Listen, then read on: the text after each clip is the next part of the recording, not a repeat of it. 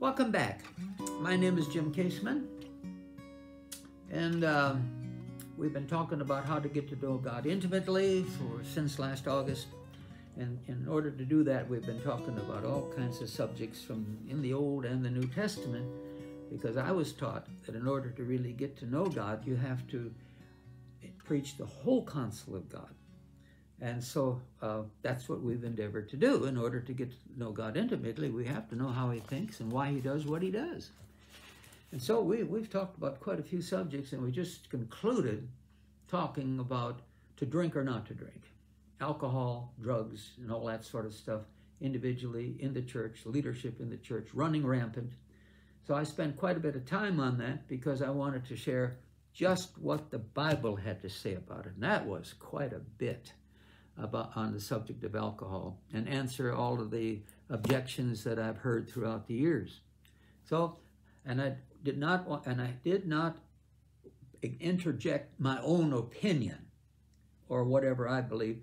I just shared what God had to say about it. So that's done.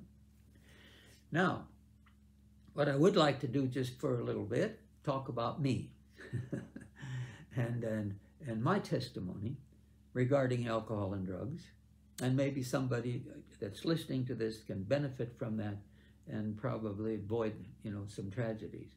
While you say you look at Jim Kaseman, well, he's in the ministry, and we're overseeing, churches all over the world and Bible schools and things like that.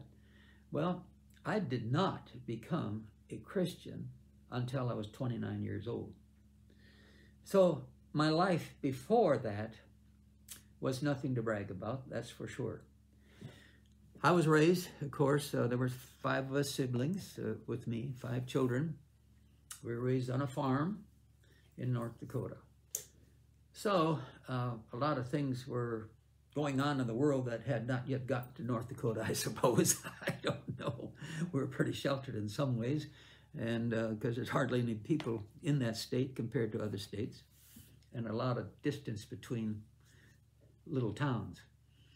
And but anyway, we're on the farm, and so I can remember as a child, of course, I would have to say my father was not an alcoholic, and neither was my grandfather, but I know that Dad they drank beer.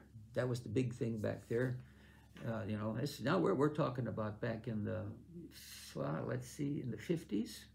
That's a long time ago. And Dad would even make, beer at home, brew their own beer, I mean. And then we as kids would kind of get down there in the cellar and snitch some of it. Dad, of course, did smoke cigars, pipes. So I guess I was exposed. I guess that must be okay. My parents are doing it. Dad's drinking wine, and he liked his, I don't know what it was. It was whiskey. But then I think he mixed brown sugar with it or something. I don't know, but he was really proud of that. I remember that as a child. So then I end up, then finally in a country school, of course. Grades 3 through 8 was in a one-room country school, and where the teacher had to deal with all 8 grades, one teacher, all in one room. And so she would teach, with this particular, grade 6, and then she'd pick, and then go shift over to grade 7, and then come grade 8, whatever. And of course, I was grade 3, and she'd spend a little time with each one, whatever grades they were in. That was really quite a challenge, I would think, for the teachers in those years.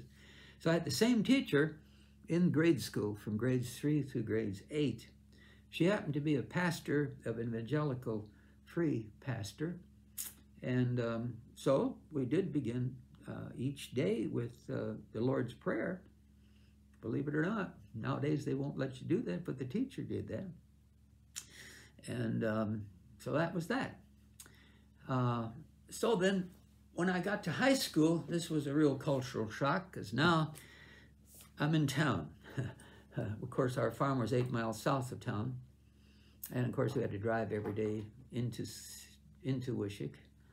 And so everything's okay, probably first year or 2.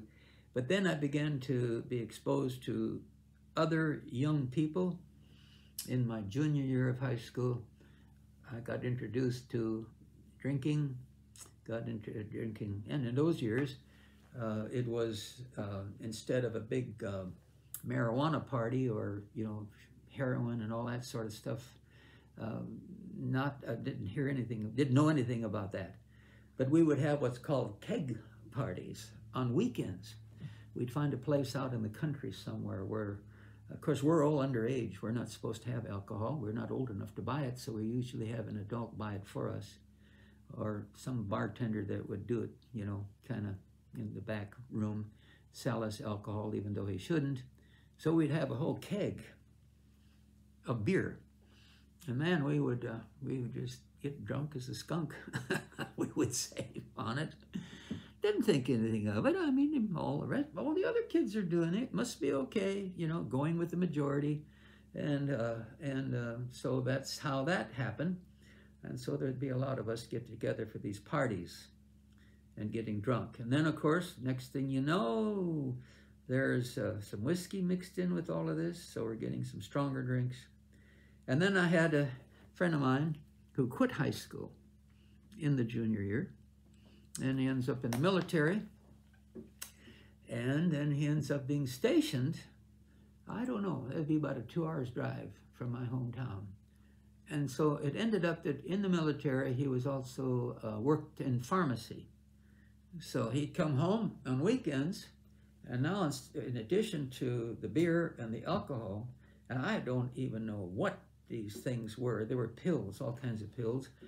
You take some pills, you could stay awake for 48 hours. You take other pills, and they'd bring you back down, and I don't know. But then we were mixing them with alcohol, and found out years later that was really a bad combination with the drugs, the alcohol, and the whiskey.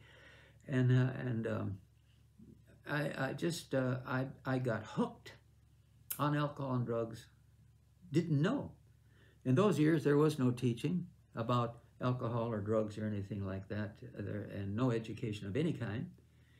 In my thinking, I guess, an alcoholic would have been some old man laying in the gutter and face down in his own vomit, in some big city, I guess.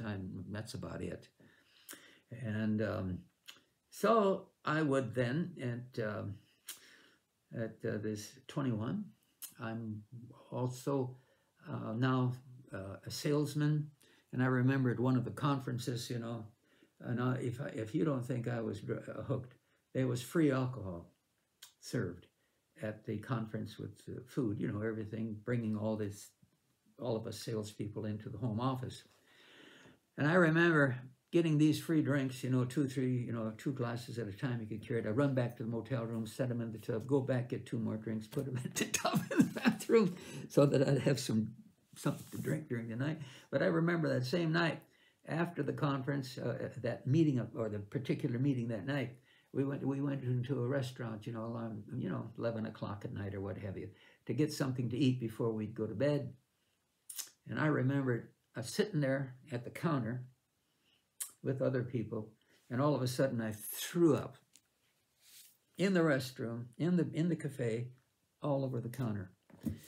Now, I'm still in my very early 20s. Well, no, I'm 20, somewhere around 20 years old. And, I mean, crazy. Had no clue that I was now that I had become really a full-blown alcoholic by the time, before I even got out of high school. But I'm not an alcoholic. I'm not hooked. I can drink moderately, whatever. And so that's how it all started. And so then you come about, we get around November, December of 1963. And so then my friend is transferred. He's no longer stationed in North Dakota. He now has, I don't know, I think he was transferred to Hawaii or someplace. So unknown to me, I was hooked on these pills. And now they're gone. He's gone. I mean, he's far away. But I didn't realize that I needed him. And the next thing you know, I'm not even drinking beer because I can't get high. Beer doesn't do anything for me. And so I'm drinking Canadian Windsor. That's whiskey. and I'm drinking it straight out of the bottle. And see, I was trying to get high, but it was not working like it used to work. And so for me now, I then in January, and let's see, in February 9th, so towards the end of January, I find myself, thoughts are coming to my mind. Now, I'm not a Christian. I've never read the Bible. Belonged to a big dead denomination, and never had to read the Bible. That was the pastor's job. Well, I see that I ran out of time, so we'll stop right there, and we'll just pick it up in the next session, okay? So you'll be blessed in everything that you set your hands to do. Amen.